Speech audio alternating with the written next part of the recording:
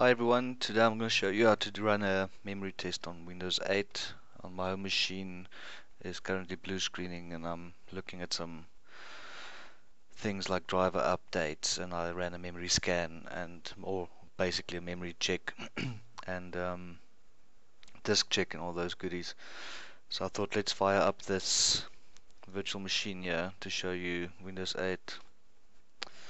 How do we do a memory check in Windows 8? So basically when you're in your start menu, for those who don't know how to get there, when you move to the bottom here, start, it's your start screen for Windows 8, just start typing control.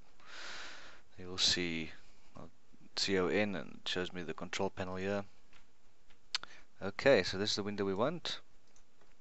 In the search, just type MEM for memory. It will pop up with this administrative tools, diagnose your computer's memory problems. Click on that. Then you've got two options: check for problems next time I start my computer. So if you want to maybe shut down, go somewhere else, that's the option to use. If you want to sort it out quickly and check if there's any issues, just click on restart now and check for problems. So I'm going to use that one.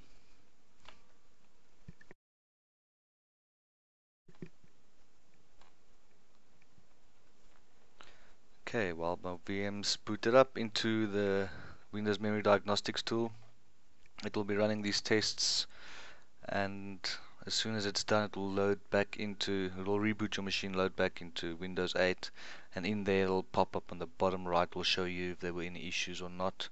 I'll let this run through. When it's done, I'll come back to the video and show you how things look like after the memory scan.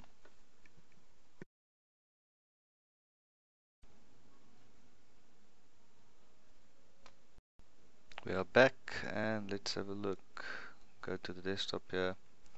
Should be a pop-up down here telling us okay, everything's good.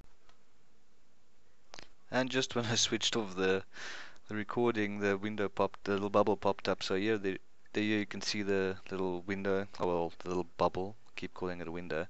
Windows Memory Diagnostic, it says no memory errors were detected, which is pretty cool. So yeah, thanks for watching and have a good one. Cheers.